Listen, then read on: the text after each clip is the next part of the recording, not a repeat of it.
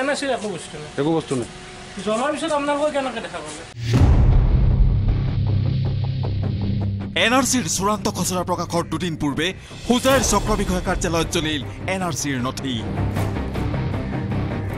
NRCৰ নথি জ্বলোৱাক লৈ কাৰ্যালয়টোত সৃষ্টি হ'ল তীব্ৰ চাঞ্চল্যৰ চাওক এই দৃশ্য ছাইৰ মাজত জল জল পটপটকৈ জিলিকি আছে NRCৰ নথি শনিবাৰে পুৱাই এই সমগ্ৰ নথিপত্ৰ জ্বলাই দিয়াৰ কথা স্বীকাৰ কৰিলে হোজাই চক্ৰ বিষয়া কাৰ্যালয়ৰ চৌহদতে থকা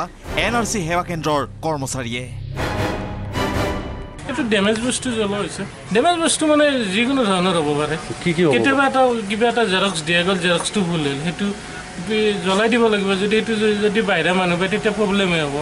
ইয়াত কাগজ পাতি জ্বলাই যদি অপ্ৰয়োজনীয় বস্তু জ্বলাবই লাগিব NRCৰ চূড়ান্ত খচৰা প্ৰকাশৰ পূৰ্বে সেৱা কেন্দ্ৰত নিয়োজিত নিৰাপত্তাৰক্ষীৰ চকুৰ সন্মুখতেই জ্বলাই দিয়া হ'ল এই নথিপত্ৰসমূহ আমি দেখিছোঁ এইখিনি আগতো জ্বলোৱা আছিলে ৰাতিপুৱা সেই আজি কেইখনমান জ্বলাইছে সেইটো দেখিছোঁ আৰু আজি ৰাতিপুৱা জ্বলাইছে NRCৰ নথি জ্বলায়ো অনুশোচনা নোহোৱা কৰ্মচাৰীয়ে সংবাদ মাধ্যমৰ আগত মাৰিলে দমভালি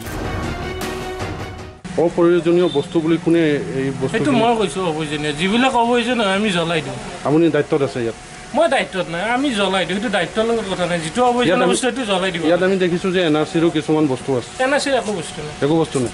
জ্বলোৱাৰ পিছত আপোনালোকে কেনেকৈ দেখা পালে জ্বলোৱা হৈ গৈছে ক'ত দেখা পালে আপুনি প্ৰয়োজনীয় বস্তু NRCৰ নথিপত্ৰৰ লগতে আদালতৰ নিৰ্দেশনাৰ বহু নথিপত্ৰ জ্বলাই দিয়াৰ খবৰ বনজুইৰ দৰে বিয়পি পৰিছে হোজাই জিলাত হোজাই ৰাজচক্ৰত আপোনাৰ NRCৰ কিছুমান নথিপত্ৰ তেওঁলোকে জ্বলাই আপোনাৰ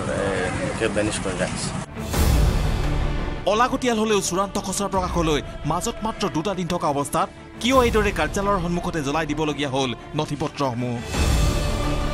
কিয় আৰু কেইটামান ঘণ্টা অপেক্ষা কৰিব নোৱাৰিলে হোজাইৰ চক্ৰ বিষয়াৰ কাৰ্যালয়ে শনিবাৰৰ এই ঘটনাৰ পিছতে এনে বহু প্ৰশ্নৰ উদয় হৈছে হোজাইবাসীৰ মনত NRC অলাগতিয়াল বুলি কোনো কথা নাই NRC এটা ইমান এটা স্পৰ্শকাতৰ বিষয় NRC নথিখিনি জ্বলাব নালাগে যদিও অলাগতিয়াল হয় তেনেহ'লেও জ্বলাব নালাগে বুলি আমি ভাবোঁ এই সমগ্ৰ ঘটনাত ৰাজনৈতিক ষড়যন্ত্ৰৰ গোট পাইছে স্থানীয় ৰাইজে উত্তেজনা সৃষ্টিৰ বাবে হোজাইৰ চক্ৰ বিষয়াৰ নিৰ্দেশত এই ঘটনা সংঘটিত হোৱাৰ সন্দেহ ৰাইজৰ